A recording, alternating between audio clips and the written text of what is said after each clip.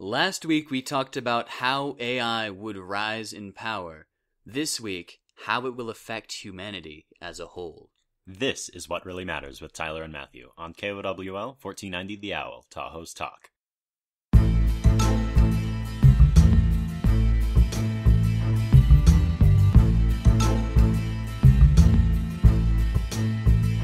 The last episode, we talked about how the history of AI will eventually, maybe one day, lead to an AI that will exceed humans in intelligence. And we kind of went into the possible end state of an AI. You know, this singularity and an AI that's given goals, and it basically wouldn't be good for humanity in the scenario that we imagined this. All right. So for those of you who didn't see our episode last week, let's take a quick summary of what we talked about. So an AI with the ability to alter itself is going to very quickly improve its code to the point where it passes humanity. And when it does, it's going to do that very fast because it will build on itself, therefore increasing exponentially. So that will lead to an AI that is so smart we don't really know what it's going to do. And whatever its goal is going to affect humanity greatly in the end.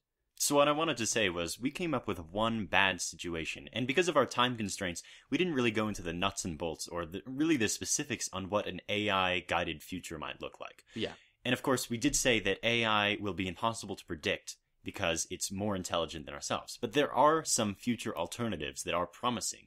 We can look at the general picture of what a future will look like with a big AI sort of governing over everything, but we can't tell what it's going to do because, again, it's like an ant figuring out what a person is going to do. It may have a very general idea, but it's not going to know the specifics. So first of all, to respond to some objections that might have been raised in last episode, some people say, well, why don't you just use Asimov's laws of robotics in order to control these artificial intelligences? Yeah. But the thing is, those laws didn't even work in the books. Yeah, I don't think a lot of people understand. They're from books. Like, he's an author. Right, no, he's not making any specific recommendation that this should be the state of AI in the future. But I guess specifically, and for anyone who doesn't know out there, Asimov's laws of robotics are simply 3 elements of fiction in Asimov's books. He says this is how we should control AIs in the future. And he writes them in the book as this. So the first law is that they can't harm any humans. Right. The second law is that they have to listen to everything that humans say. And the third law is that they can't harm each other. Did I get that right? I think so. I could look it up, but that's going to take a little bit too much time. So we'll just go with it. So basically, the whole point of the laws is that the AIs always listen to the first law first. And then if they're obeying it, then they listen to the second law. If they're obeying that one, then they look at the third one. But the problem is that these laws are not exactly as far-reaching as you might think. For example, how would you define harming a human? If an AI is given a goal, for example, to minimize the number of human deaths in the world, it will search every avenue to try to minimize these deaths. So, for example, it would look at car crashes, and it would notice that, well, a lot of people die from car crashes every year. The best way to minimize those deaths is just to ban all cars. If you ban all cars, people will no longer die in them. And if you just give an AI the goal of preventing harm from humans, then they're going to say, whoa, the world looks really dangerous right now. You know what I'm going to do? I'm going to take every human, a great idea, I'm going to take every human, I'm going to put them in a little room of their own, I'm going to climate control it, I'm going to control everything in that room, I'm going to give them food, I'm going to give them water, and then they'll be good. They won't need anything else. Aha, I solved it all, you know? And they won't even know what to take seriously as a minor offense against humans or a major offense.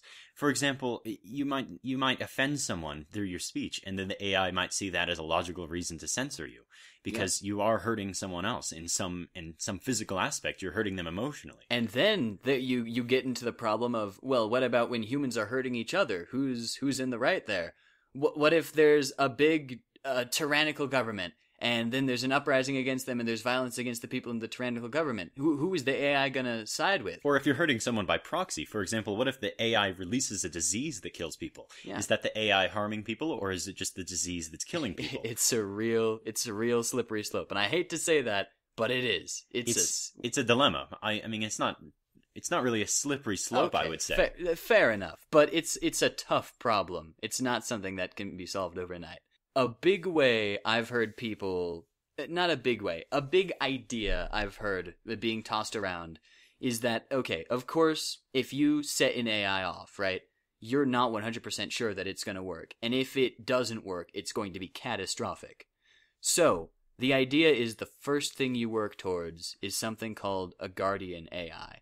And this is an AI that its goal is to prevent other AIs from hurting humanity. And of course, that comes with the same set of problems, but the idea is it's better to work towards a guardian AI that will help us, and if we succeed in that, then we'll be good on AI. Yeah, see, I'm not so sure, though, because I feel like a guardian AI is just another way of creating the paperclip maximizer like we talked about last episode. Well, the fact of the matter is, someone's going to create the paperclip maximizer. Like, there's no way to stop humans from trying to use AI to increase productivity, and that's going to lead to something like the paperclip maximizer, which will turn the entire universe into paperclips, because that's just how it works. Sure, but the Guardian AI, it seems like it would just have the same problem that the paperclip maximizer would have. If you're giving it a goal in the first place, then it's going to take that goal literally. For example, if its goal is to save humanity from AI, it might just say, well, let's just not have any AI at all, and then it would kill itself or something like that. Yeah. I mean, the problem is you might say, yes, we will have a guardian AI that will protect us, but the problem is creating a guardian AI is just as difficult as dealing with the problem in the first place. Well, that's why I think it's important to work towards a guardian AI, because you'll have about the same rate of failure no matter what AI you're trying to make. If you're trying to make an AI that's going to solve poverty, it could solve poverty by killing every person in poverty if you don't give it the proper goals. So, in my mind, it just makes sense to work towards an AI that's going to, if it works, is going to protect us from other anomalous AI. Like, if the paperclip AI starts rising up, that guardian AI will be able to look at it and think on its level and say, okay, this guy's going to some crazy places. We have to shut that down. And if it doesn't work, then you've lost nothing, because you would have had the paperclip AI anyway, and that would have, and you're back to square one. Yeah, actually, I think you're right. You are bringing up some good points. And what you're talking about is the creation of something called friendly AI.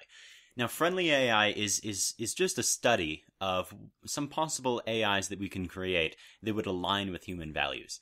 Now, it's kind of hard to talk about the study of friendly AI because it's kind of like talking about a study of something we haven't mentioned at all.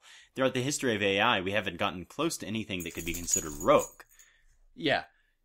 Rogue AIs, I mean, let's face it, rogue AIs would be the end of human civilization.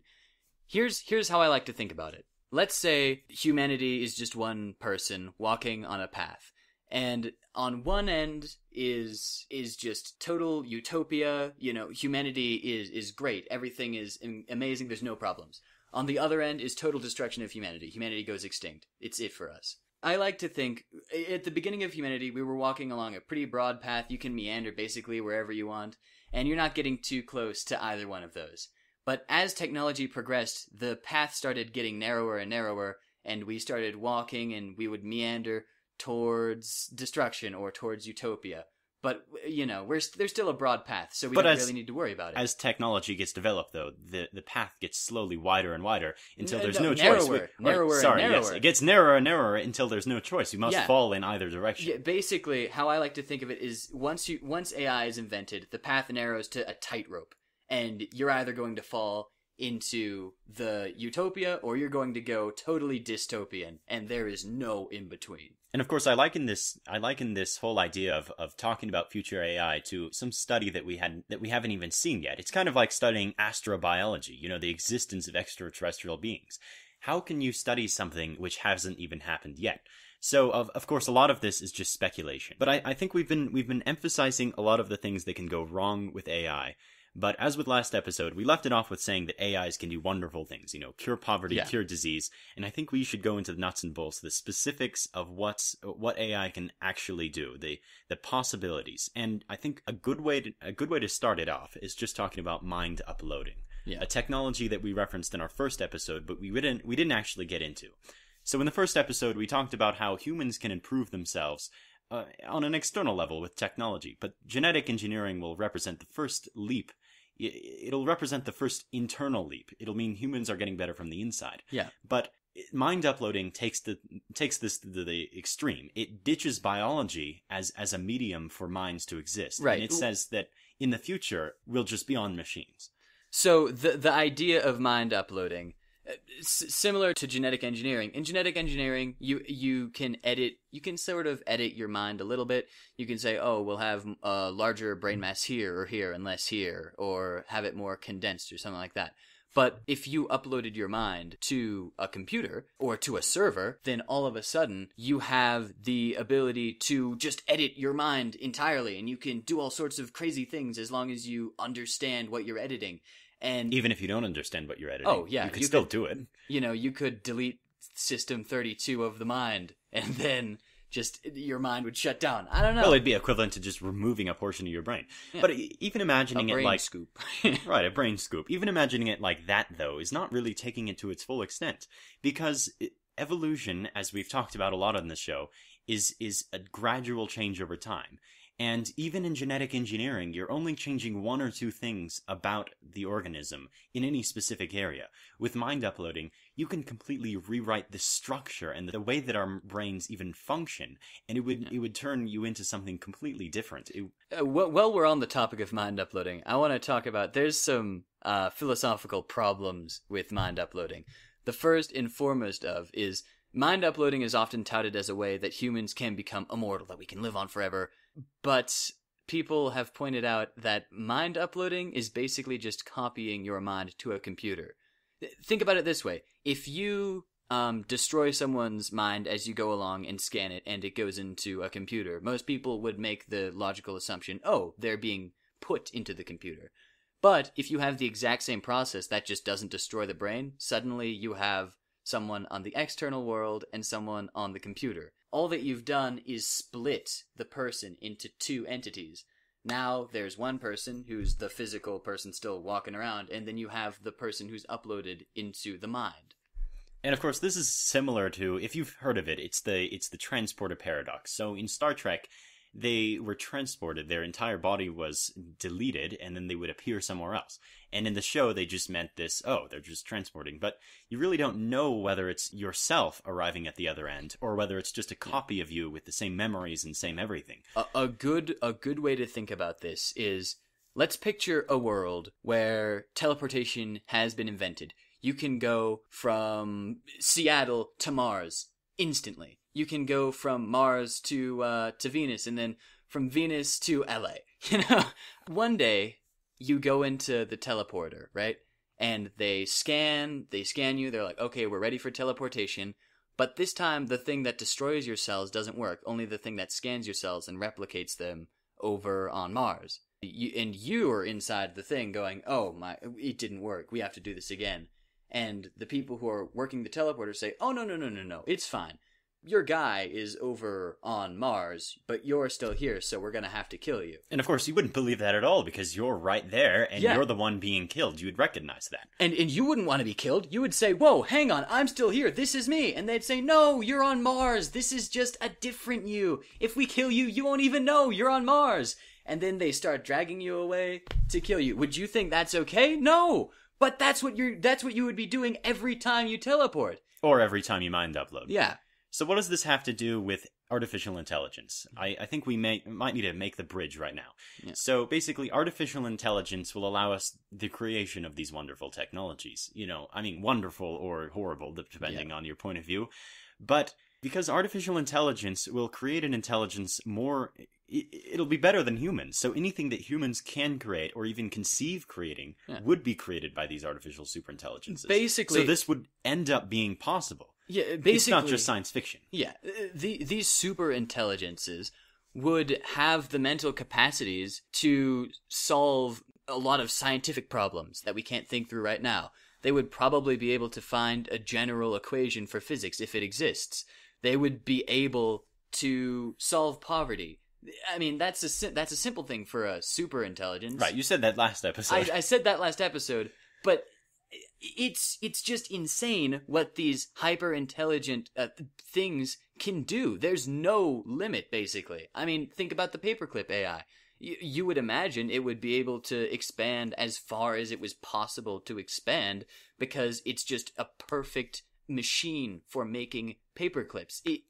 And picture that power now on the side of humanity. We could become a trans-galactic organization of humans if we just managed to make an AI that was good. I think we'll get to transgalactic later, but maybe I'm jumping around. But I want to go back into the mind uploading, and address one of the points we made. Well, I guess you you kind of more made the point. Okay. But one of the things is a lot of people see mind uploading as just, okay, a computer copies your brain and then uploads it, it basically sends the data to some server.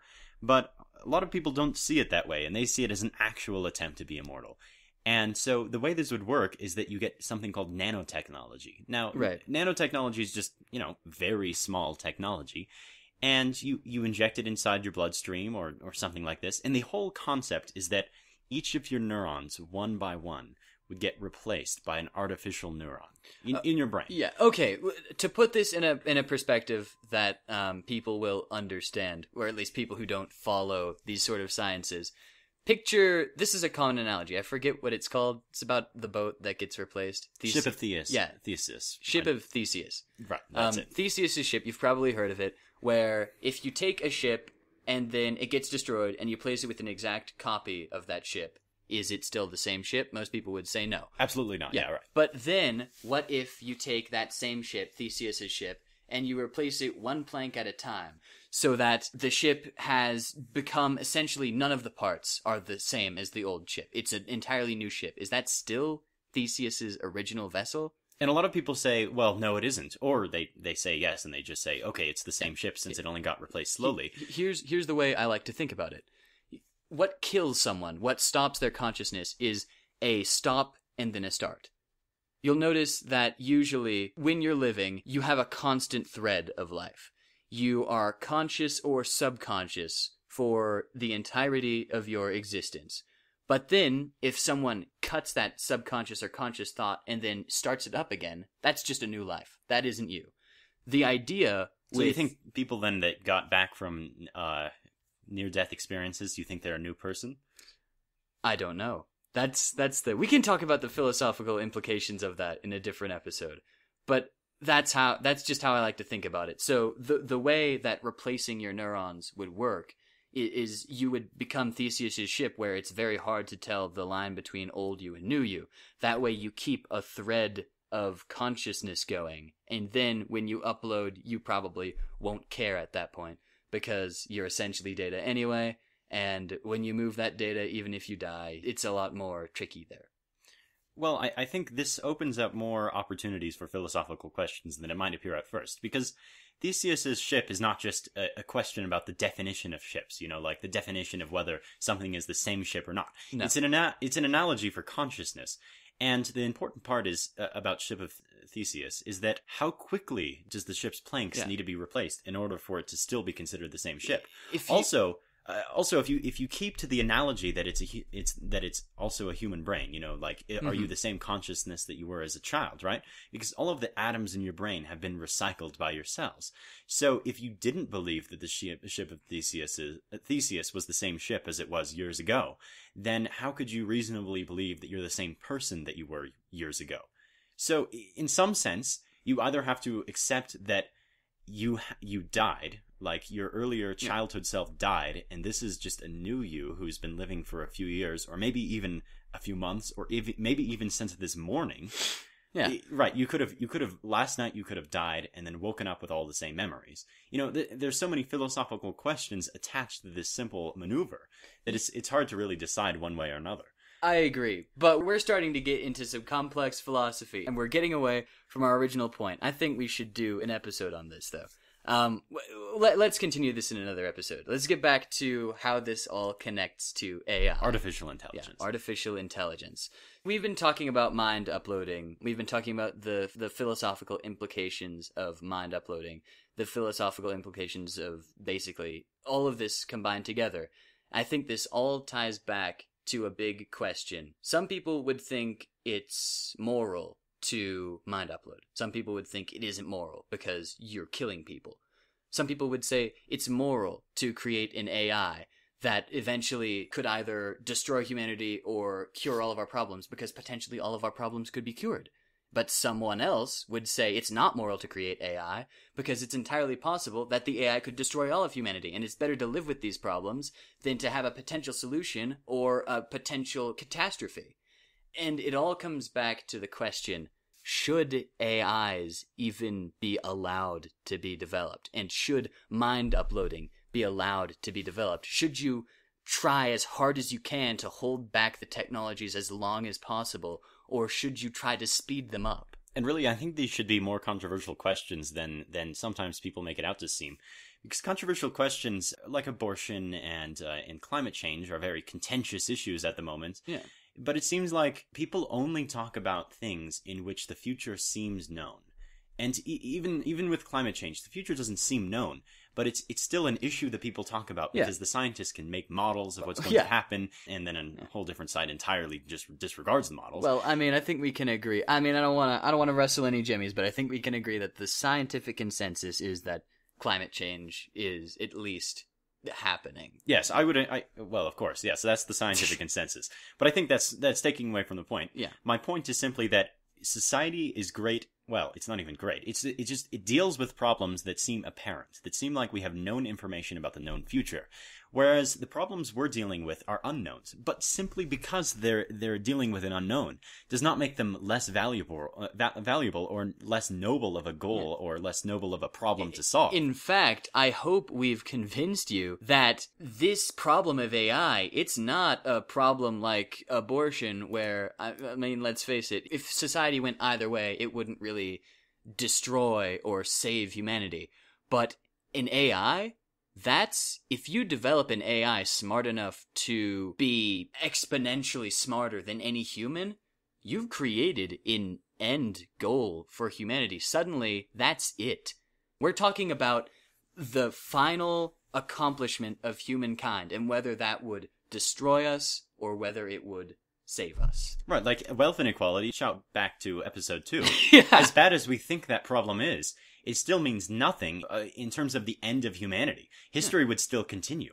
Whereas this AI problem, it literally means the difference between humanity and no humanity. So people should be talking about it. But for some reason, we like to talk about problems that are apparent and obvious and happening right now. We don't like to talk about problems that are in the future. Problems that may not be very important now. Like, who cares? We might create an AI that's as smart as a rat. Who cares about that? But in the future, that AI could self-improve itself beyond humans and destroy all of us or bring us to utopia. And I want to bring in one more important thing, because I said we'd get into galactic empires later, so I want to bring up one point. This would enable us the key to creating something of science fiction. If we can create artificial intelligence, it will allow us to conquer the galaxy in quite a literal way. Mm-hmm. On one side, you have something that can literally conquer galaxies, and on the other side, you have the complete destruction of humanity. It deserves a conversation. Yeah. Let's be honest. I think we can all agree that something that's going to lead us to even, Star Trek and beyond levels of just universal presence, we've got to be having a conversation. And that's in contrast to the fact that most politicians don't say a thing about it. Oh yeah, I don't think I've ever heard a politician talk about mind uploading or AI, because it would turn people off. Yeah, it seems so far out there, but it's not that far away. I think most AI experts would agree that it's going to happen within the next 100 years. Well, we said in last episode that they kind of disagreed with each other. But there are median estimates. Yeah. Like I think one of the studies found that among AI scientists that believed it would happen, the median estimate was 2060. Yeah, and Google's head of engineering believes it's going to happen strongly by 2045. Yeah, I mean, hopefully we've convinced you to at least think about it. Yeah, think about it when you're driving home today, or while you're doing the dishes, or shopping at the supermarket. Realize that humanity could be changed forever by one simple thing. Think about it while you're going home, because it's what really matters. With Tyler and Matthew on KOWL 1490 The Owl, Tahoe's Talk. Right. Goodbye. See you next week.